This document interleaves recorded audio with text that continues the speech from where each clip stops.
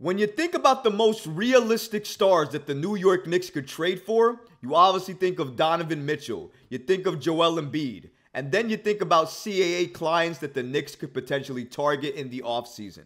But according to one NBA insider, the most realistic trade target for the New York Knicks, especially during the season, would be Karl-Anthony Towns.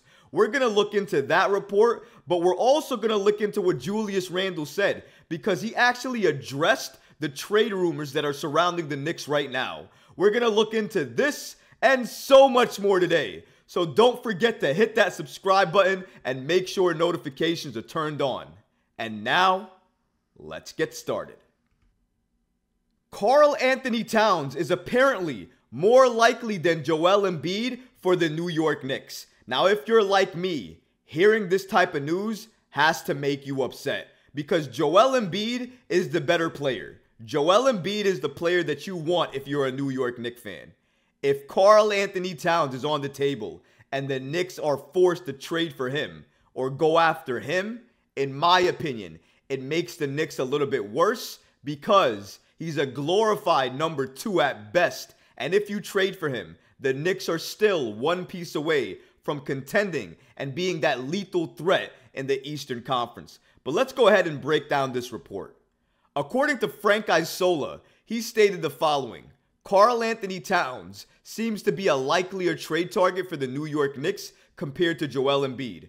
Shout out to NBA Central on Twitter, or X, whatever you want to call that platform, for reporting the following.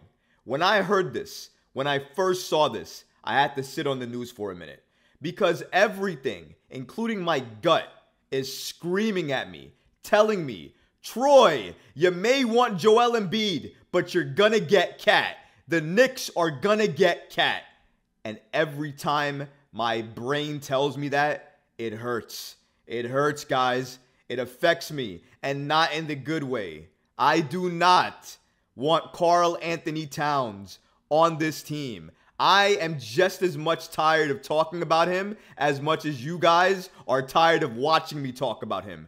Trust me when I say that. But when we have a number of NBA insiders reporting that potentially the Knicks could trade for Karl-Anthony Towns, they're looking at Karl-Anthony Towns, they're quote-unquote monitoring Karl-Anthony Towns, I gotta report on it. And I gotta give you my opinion on it. And in my opinion, this trade would not be the greatest move for the New York Knicks. It puts them a step back, because Karl-Anthony Towns gets paid like a superstar and performs maybe borderline like a star. And if you're trading for a player like that, giving up assets for a player like that, only to still be a piece away from contending in the Eastern Conference, then why are you making the move? Why are you making a move to now have less assets to go after another star? Make it make sense. It really, honestly doesn't. I know what Karl-Anthony Towns can do. I know in terms of three-point shooting and big man, he's probably one of the best in the NBA. But that's not all the Knicks need. They also need a big body in the paint that they can rely on to score. They need somebody who's going to bang with other bigs, take contact, and get the and one and score, especially at the 5 spot. We don't only need a 5 shooting threes. We need somebody who can take you off the dribble as well. We need somebody who can go ahead and take it inside the paint. And also somebody who can play in the mid-range just a little bit more. Karl-Anthony Towns has the tools to do it, but oftentimes doesn't do it, because he relies on his 3. He doesn't like to take contact. And if you don't want to do that at your size, especially at your strength, it's a waste. It's a waste of his talent. And honestly, if Tom Thibodeau is coaching him, he's going to tell him he's going to want him in the paint more, to be guarding other bigs and to take contact. Is Karl-Anthony Towns going to want to do that? Is he going to want to do that consistently with the New York Knicks? Because you got to understand, in any Cat deal, Mitchell Robinson is likely gone, because a front court of Mitchell Robinson and Karl-Anthony Towns, that doesn't make sense. Putting Mitch on the bench, that probably won't make sense, and Mitch probably wouldn't want to do it. And even Julius Randle and Karl-Anthony Towns and Mitchell Robinson, let's say, if you want to play that out there and move Julius to the 3. That sounds atrocious. I would never want to see that on the floor. It doesn't make sense. It doesn't sell me as a championship contender. And if you're making a trade like that, that's exactly what you'd have to be. I'm sorry. I know there's a lot of Cat fans out there. I know a lot of you guys in the comments actually want to trade for Karl-Anthony Towns. Okay, great. I hear you guys. Shout out to you. That's not me. That is not me. I am not trading for a guy, another guy, mind you, who doesn't have another gear, who can't turn it up in the playoffs. It cannot be just Jalen Brunson. It needs to be other people. If you're trading for another player, that player needs to be able to contribute in the playoffs as well too. Because if he can't, then you're just trading for a little bit better Julius Randle? That's what you want to give up more assets for? I'm sorry, not me. Not going to do it. All the respect in the world to Cat and everything that he does and can do. I do not want to see him on the New York Knicks. I don't want to see the Knicks trade for him. And my fear is that the Knicks have all the assets required, especially this year before Karl-Anthony Towns starts that Supermax deal of around $50 million starting. They have all the assets required to get a trade done midseason, especially if the Wolves spiral out of control. And given how the West is structured right now, that could absolutely happen.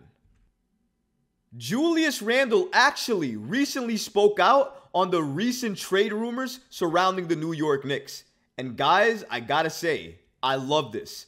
This was like a breath of fresh air when I first read it, because I love when journalists get to the truth, ask the questions that all fans want to know, and tell the players, ask the players, hey, listen, this is what's happening. Do you have a comment on it?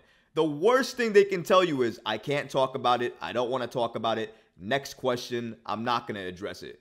But at least, at the very least, ask the question. And I'm so happy that journalists are starting to ask this question, including Steve Popper and Steph Bondy of the New York Post. So according to Steve Popper of Newsday, he asked Julius Randle about the Embiid trade rumors and the Knicks being in star chase rumors. And this is what Randle had to say. We've been in everyone since I've been here, good or bad. It's always a rumor. And then when he was asked how he learned to deal with it, Randle said, did it come from Leon? And when the reporter said, not from his mouth, Randle stated, okay, that's how I deal with it. Julius Randle was extremely blunt in regards to how he is addressing these trade rumors. Obviously, he hears them. The entire team hears them. But to him, it sounds like it's white noise, because he stated as soon as he became a New York Knick, he started hearing all of these trade rumors ever since then, and it's not stopped. So for him, it's no surprise, it's not newsworthy, and it's really nothing different. It's more or less the same. However, what he did note that I thought was very interesting is that it doesn't matter what the media says. It doesn't matter what anybody says. The only person trade rumors matter from is if Leon Rose addresses it or says it. Because if Leon Rose doesn't address it, if Leon Rose doesn't say anything about it, then Julius Randle doesn't care. He's going to mind his own business, continue moving forward, and not care about it in the very least. Because to him, it doesn't matter unless Leon Rose addresses it or gives his stamp of approval on it. Unless those things happen, they're just rumors, they're just reports, and at the end of the day, they do not matter. And that's how Julius Randle chose to address this. And to be honest, it was very, very real. It was very authentic, and it was clear-cut and straight to the point. The trade rumors, yeah, I hear them. I always hear them, but I don't care. Unless Leon Rose is saying it, it doesn't matter to me. That basically is a summary of what his answer was. Thank you to Steve Popper. Thank you to Steph Bondy for asking these type of questions. Shout out to Randle for even giving a response. Even this type of blunt response, it'll do. I'll take it, because something is better than nothing. But guys, let me know in the comments, what do you feel about the trade rumors surrounding the New York Knicks right now? Do you feel like we should shut off these trade rumors and just focus on the season right now? Or do you think that when these reports come out, we should look at them, we should react to them, and we should entertain them? Let me know in the comments below, because honestly, guys, I would really love to hear from you. But that's going to do it for this episode. I hope you enjoyed it. And if you did, go ahead and smash that like button. Leave a comment below. But of course, guys, please subscribe to the channel. Until next time, Knicks fans. Peace.